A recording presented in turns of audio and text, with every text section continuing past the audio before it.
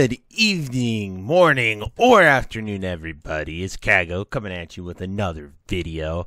Today, before we get started, we have two pretty crazy things that came to my attention yesterday that I'd like to just talk to y'all about and address real quickly.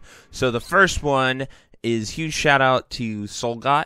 He made a video called Top 10 Classic WoW YouTubers, Gold Making Edition, and he put me in that list. And honestly, I've never had anyone do anything like that for me, and I am just incredibly grateful that you found me worthy to put in there, and I really appreciate it, man. So thank you. I definitely hit you with that like, comment, subscribe, because I know myself how much that helps, and I enjoyed the video, and I just am super grateful for it, and thank you very much, man. It means a lot to me. And the next business that we come to is something that is really surprising to me, and I don't want to go into the political side of this. Because I got asked a lot of questions involving the impeachment of the United States president. I'm from the United States, so my president, Donald Trump, he was impeached yesterday, and so a lot of people asked me how the impeachment process works. And so it starts off with the House hearing. They convict, or they find a crime that they impeach the president for. It's sort of like the best example that I've come up with, in a way, is it's like the police arresting you and charging you with a crime. And that's pretty much what they did. They passed 2 articles of impeachment on abuse of power and obstruction of Congress. So now those go to the Senate for the trial, and it requires a supermajority of 2/3, meaning I believe that means 67 yes votes in order to remove any president, but this president, from office on those charges. And I think this is a crazy time, because there's only been 2 other presidents that were impeached before this.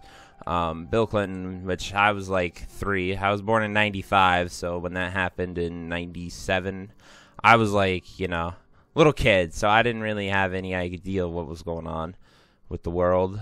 And then the other one was Johnson, and it was right after Abraham Lincoln in the Civil War. He was Abraham Lincoln's successor.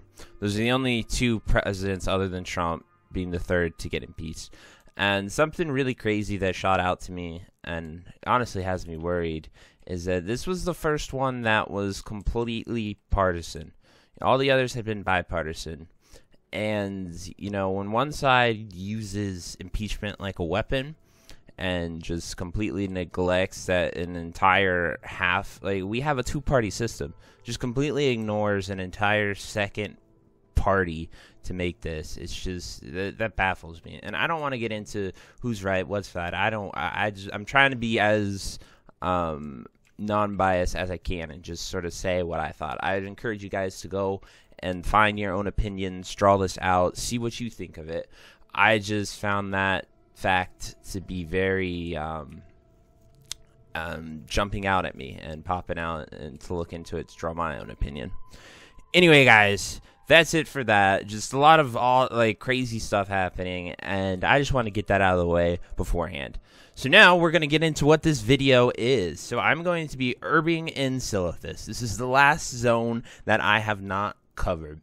And so the path that I'm going to recommend you guys take, and there's 2 ways to go about this. If you want Black Lotus for your flasks and other awesome things like that, Black Lotus can spawn right here down in the southern part. There's Twilight mobs there. They're not too hard. You can get around them. Then it also spawns by Bronzebeard encampment. There's 2 points right here and right here. And then there's another point over here in the Hive Regal Cave. And if you want to go in there to get it, you can. That's up to you. But there are a lot of high-level elites, and there's a lot of stealthy mining herb rogues who go there for the ooze-covered rich thorium, as well as that chance at the Lotus spawn. I'm going to go over there. It can't hurt to walk over and find herb and see it there, because you can kill them. They're a bit tough, but you can kill them. as most classes that are DPS in order to get it. And then the final spawn points up here by the Silithus elementals that we have covered recently. So the path I'd recommend is run up here from Cenarian Hold, go down here, pretty much just make a right triangle through Silithus, and you're gonna find a lot of sungrass, dreamfoil, mountain silver sage around the borders, and if you're lucky, you'll get that wonderful, rare, mythical black lotus. Anyway, guys, so that's the urban path that you can do. We're going to go about that for an hour here in a bit. I actually have to go to a dentist appointment here in 10 minutes, so we were going to come back from that and do the actual filming and sampling of this zone. So anyway, guys, I will see you then, and hope you have a great one. Whoop! Alrighty, guys, so I am back from the dentist. No cavities, checked out, everything was great. We're running this path from Cerulean Hold. We're just up at the first Lotus spawn. Doesn't look too good for the Lotus. It's marked that it spawns right there, but I like to just do a wide path just to be entirely sure.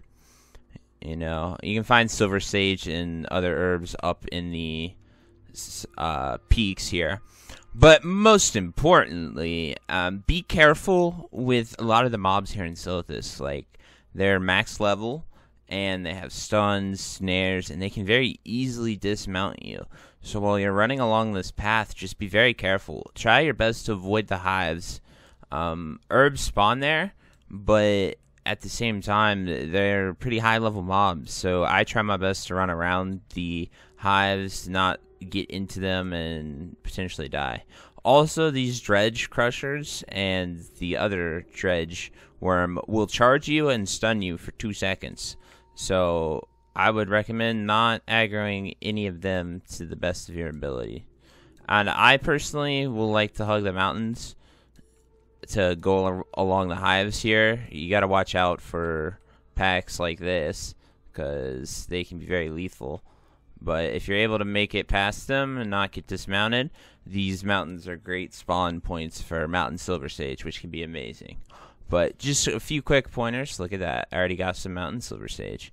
Now, see, I did aggro those wasps, so I want to make sure that they de-aggro before I dismount. Alright, they did. Good. And voila.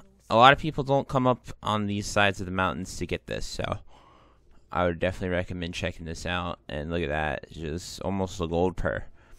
Anyway, guys, just a quick update, and if I find anything else of note to point out, I will do that for sure. See you then. Whoop! So another quick note, guys, something that I really like to do, depending if you're here for Dreamfoil or Silver Sage more, obviously the Black Lotus is the big one, but Silithus is pretty scarce on herbs, so what I like to do is alternate each time I go around the map. I like to go through the middle here if I went around the edge here one time, and then same thing up here. If I went all the way up, I'll cut through on the next time.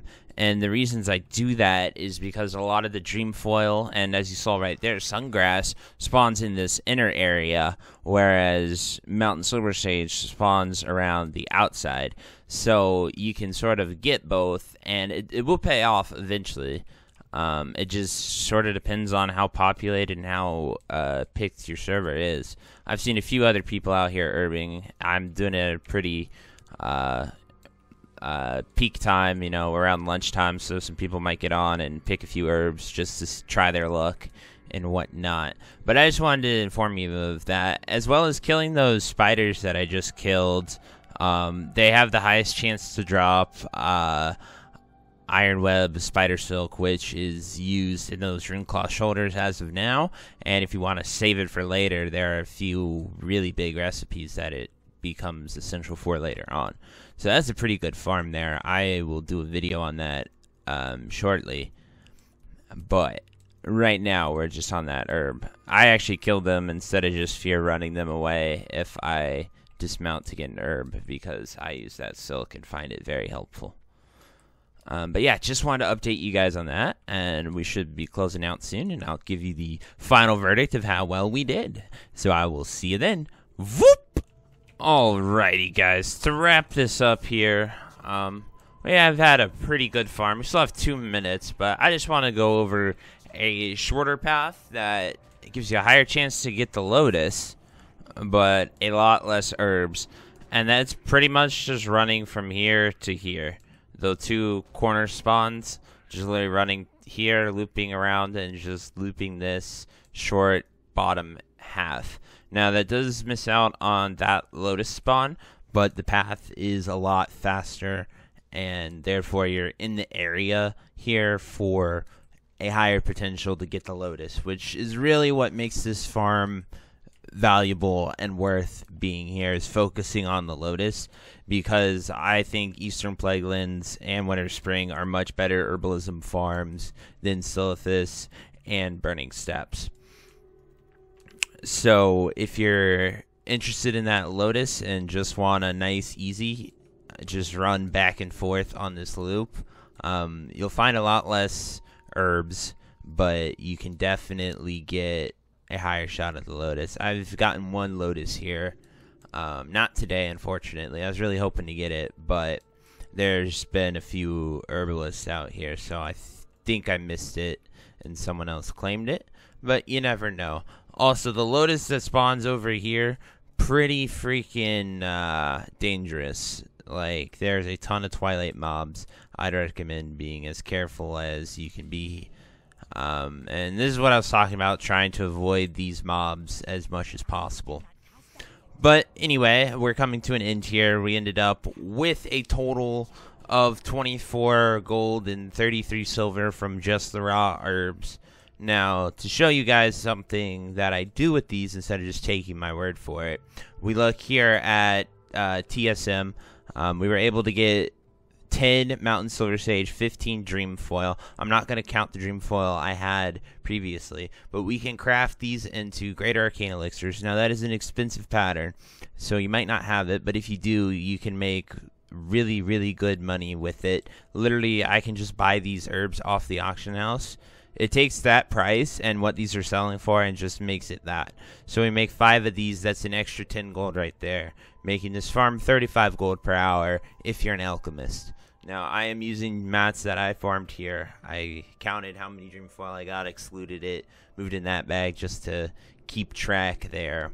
But just like that, our gold goes to 35 in 1 hour just because we have alchemy to complement it.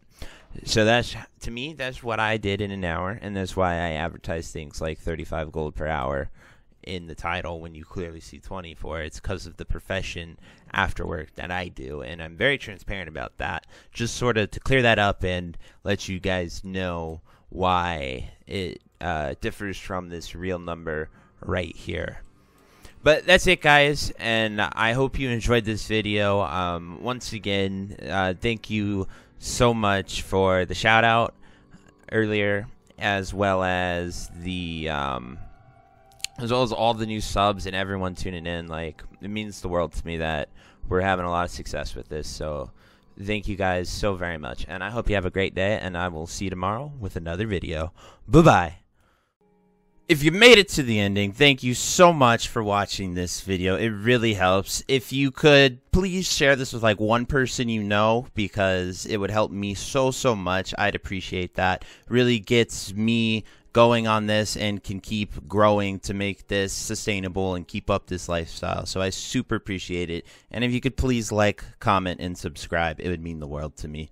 And thank you so very much. Bye-bye.